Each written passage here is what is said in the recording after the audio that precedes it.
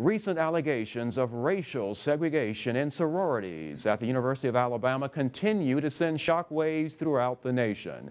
Now U of A faculty, staff, and students are taking a stand against it. WVUA's Jennifer Edwards has more.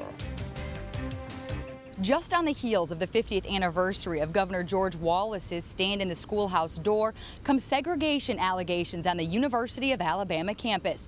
This has UA faculty, staff, and students saying they want changes.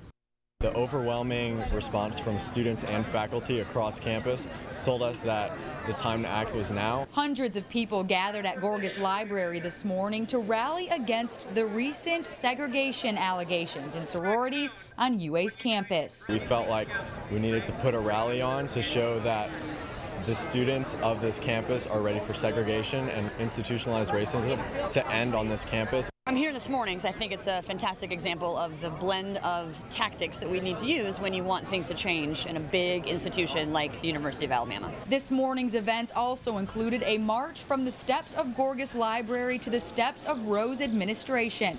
Participants marched behind students holding a sign that read, "The final stand in the schoolhouse door." UA President Dr. Judy Bonner greeted marchers as they arrived. I'm here to stand to make sure that no one has to deal with racism in the Greek system or has to deal with any kind of racism for any purpose or reason. Many of those involved in the march said they commend the administration for the changes they've made thus far, but they hope to see more. The administration has taken some steps already in this past week, and we feel like we should support them and honor that, but we feel like there is a lot further that we can go as a campus, as a university. We have a beautiful case study of sort of things coming together at the right time, and I really hope that it is and affects some lasting changes that we can be proud of next year and at our 100th anniversary and all those other landmarks, not just a short-term resolution.